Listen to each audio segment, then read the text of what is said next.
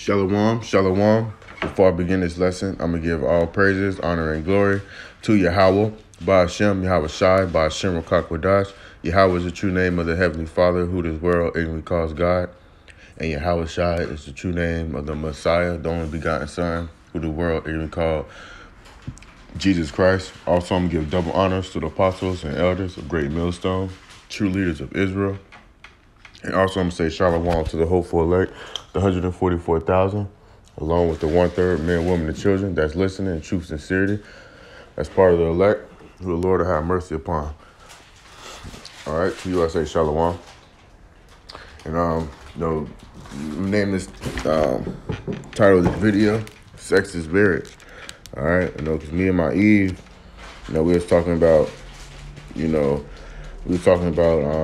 marriage. And, I was telling her, according to the Bible, man, sex is marriage. All right, so me and you been married, according to the Bible. All right, but I was showing her, a few precepts. All right, and I never touched on this topic, so I'm deciding to make this video. All right, Lord willing, the video is edifying. All right, so this is Genesis chapter 24, and I'll start with verse 63. And Isaiah went out to meditate in the field at the eventide, and he lifted up his eyes and saw, and behold, the camels were coming. And Rebekah lifted up her eyes, and when she saw Isaac, she lightened off the camel. All right, so Rebekah, when she saw Isaac, she jumped off the camel and was like, damn, who's that? All right, verse 65. For she had said unto the servant, what man is this that walketh in the field to meet us? So she like, damn, man, that man, he far. Who is that?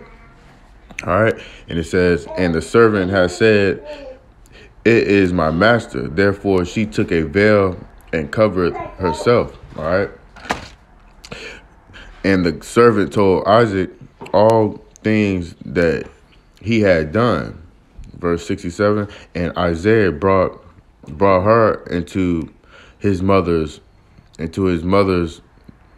slaughter. And Isaac brought her into his mother's Sarah's tent and took Rebekah, and she became his wife. All right, when she said she took Rebekah, all right, they had sex. All right, Isaac brought Rebekah into his mother's tent, and they had sex. And it says, and she became his wife. All right, she became his wife after they had sex. All right, and he loved her, and Isaac was comfort after his mother's death. All right, so that's it's one point right there. All right, I'm gonna get another precept. This is Exodus 22 and verse 16. And if a man entice a maid that is not betrothed and lie with her, all right. So if a man, he see a woman or a maid, that he likes, all right. He went up to her. He probably said, man, hey, you got a man, all right? And if the maid or the woman says no, all right, and it says, and if a man entice a maid that is not betrothed and lie with her, he shall surely endow her to be his wife. All right. So if the woman, all right, she don't have no man, all right, the maid don't have no man, all right, it's lawful. It's lawful for that man, it's lawful for that man to lay with her. All right. All right. Read that one more time. Exodus 22 and 16. And if a man entice a maid that is not betrothed and lie with her, he shall surely endow her to be his wife. All right. So that's lawful, man. As long as she don't have a man, all right, it's lawful. All right. Another precept is Exodus chapter 21 and verse 10. If he take him another wife, all right, because man, we're allowed to have multiple wives, all right, but in this society, it's not the wisest thing to do, because Esau got these laws and legislations, set up, for he got these laws and legislation set up, man, where it's not wise to do that. All right, but according to the Bible, it's lawful to have more than one wife. All right, and all right, so this is Exodus 21 and verse 10. If he take him another wife, her food, her raiment, and her duty of marriage shall he not diminish. All right, and what's her duty of marriage shall he not diminish? All right, it's talking about sex. All right, because first of all, sex is marriage. All right, but when you and your wife, y'all having sex, man, that's keeping y'all relationship alive, man. That's sex. Sex makes the marriage. Sex makes the relationship better. All right, it keeps the man and the woman happy. All right, and it says, verse 11, and if he do not these three things unto her, then shall she go out free without money. All right, so the Israelite man. All right, we supposed to take care of our wives. All right, we're supposed to provide with food. All right, clothes. All right, and sex. Okay, and get another precept. This is all right, because it's nowhere in the scriptures. Nobody can bring out a scripture where a man is supposed to bow down on one knee and ask the woman to be his wife. All right, with a $20,000 engagement ring. All right, that's not biblical, man. That's not in the scriptures. All right, that came from Esau.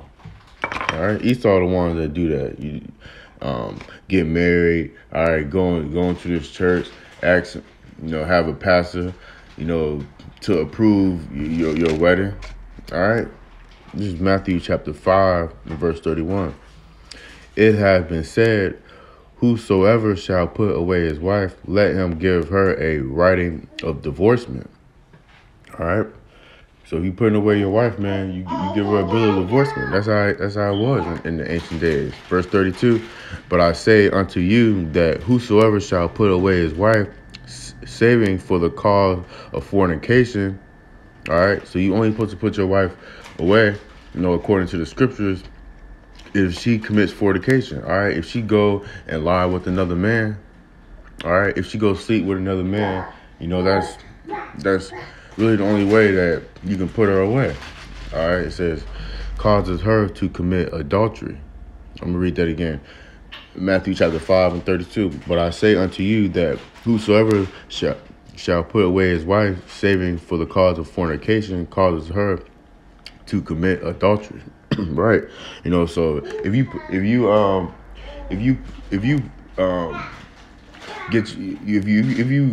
Eve a writing of divorcement, all right, and if it's not for her sleeping with another man, all right, if you put her away because you tired of having sex with her, or you just tired of being with her, that's wicked. All right, so if you put her away and she goes sleep with another man, all right, both of y'all have committed adultery because you gave her a writing of divorcement, all right, and she didn't even commit fornication. So if she goes sleep with another man, you and your wife committed fornication.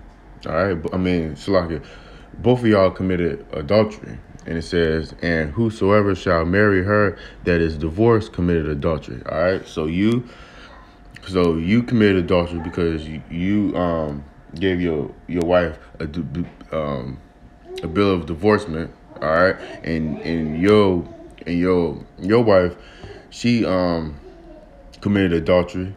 All right, because she slept with another man, and then that man that slept with her committed adultery. So all three of y'all, committed adultery. All right. All right. So we get one more precept, and I'll close it out. It's just Jeremiah chapter 3 and verse 1. They say, if a man put away his wife and she go from him and become another man, shall he return unto her? The Lord asks you a question. All right. Shall not that land be greatly polluted? Yeah, man, that land gonna be polluted because, um, another man's semen is inside your wife's. So her land is polluted. All right. And it says, but thou hast played the harlot with many lovers, yet return again to me, saith the Lord. Yeah, man. So if your wife, if she goes lay with another man, she played the role of a harlot, all right? Because a woman's supposed to have, it's only supposed to be with one man, all right? She's not supposed to have semen all different. I mean, she's not supposed to have different men's semen inside of her, all right? Because that semen, that's that stays there. All right, that semen don't, you can't just take a bath and then, that semen's in there. That DNA is in you, that spirit. All right, and it says, yet return again to me, saith the Lord. All right, and we played the harlot with the Lord. All right, we played the harlot with the Lord spiritually. All right, we at one point in time, we was calling on Caesar Borgia. All right, we was calling on Allah. We was calling on Buddha. All right, we was calling ourselves African American. We was calling ourselves Hispanics. We was calling ourselves Native Americans. All right, all the things, everything under the sun, but the children of Israel. All things under the sun, but calling the Lord Yahweh B'Shem Yahushua.